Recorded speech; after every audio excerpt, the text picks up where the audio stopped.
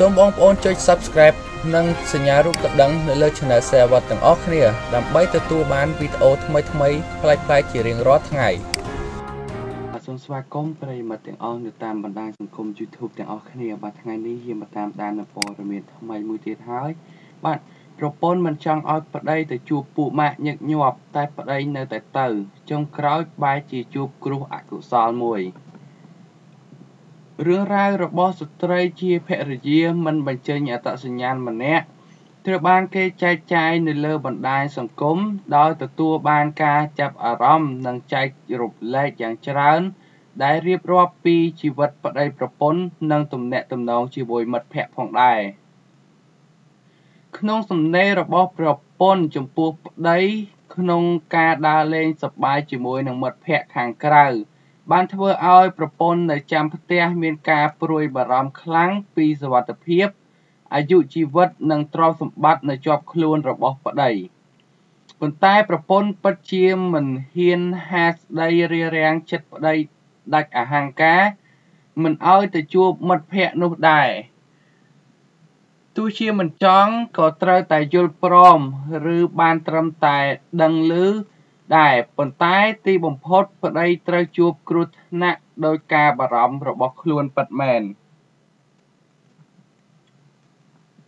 ពេទ្យប្រាប់ថាបងនឹងត្រូវសន្លប់បែបនេះក្នុងពេលដ៏យូរបន្ទាប់ពីវះកាត់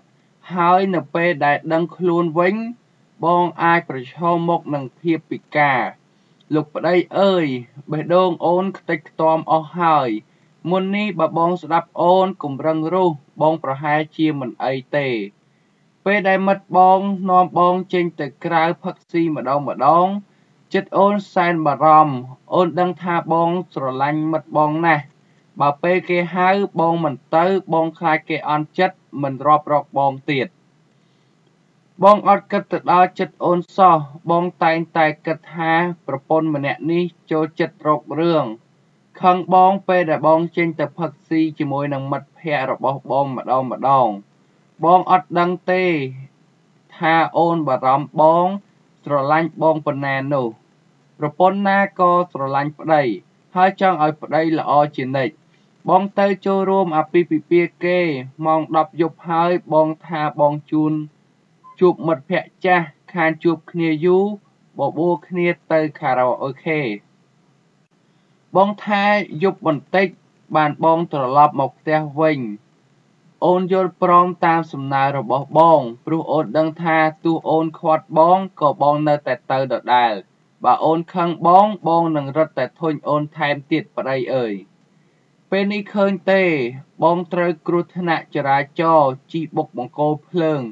ដោយសារតែបងស្រវឹងខ្លាំងពេកឃើញទេប្តីសម្លាញ់អូនអើយ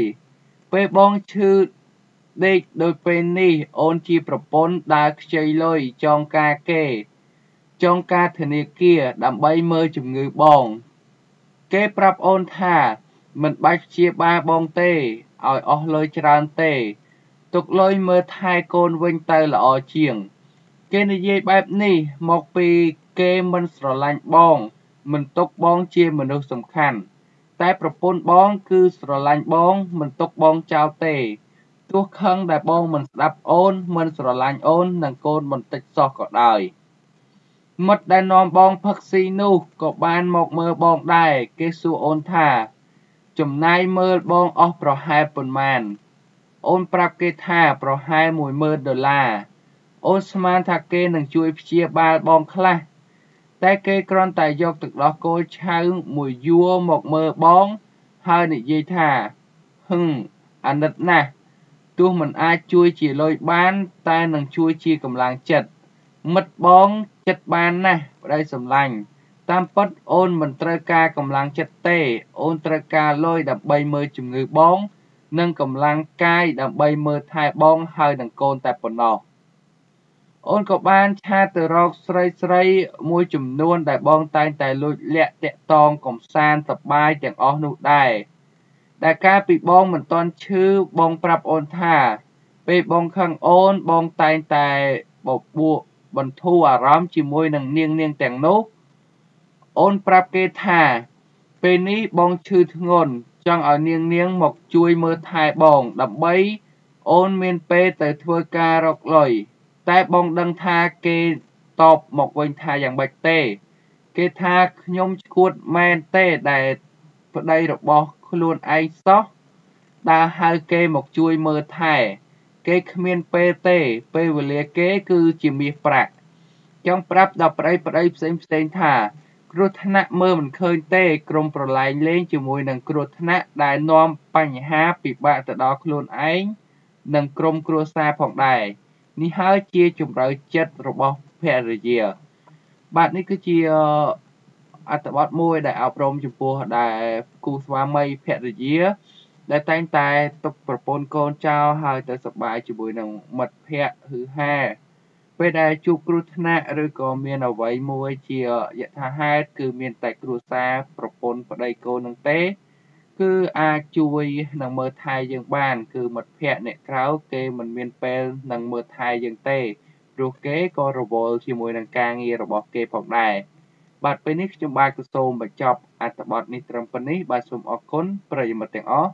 ដែលតាមដានតាំងពីដើមរហូតដល់ចប់ផងដែរបាទសូមអរគុណសូមជម្រាបលា